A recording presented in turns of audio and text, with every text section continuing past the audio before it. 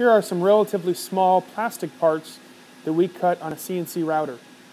To ensure that they would not move, we left them attached to the sheet with a small 10 to 30 thousandths skin. That skin is going to be easily removed when we move over to the trimming router table.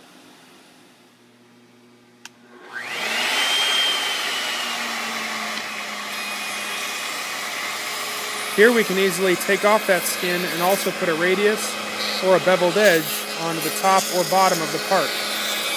It's easily done in a matter of seconds.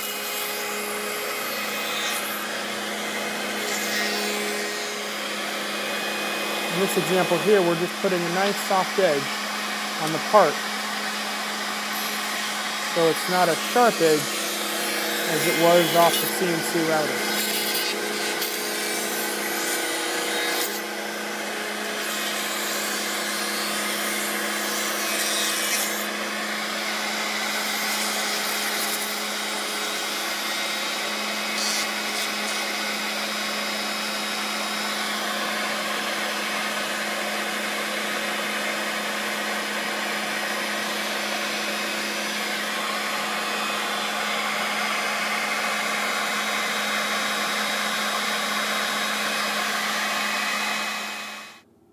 Here's an example of just how easy you can put the radius on.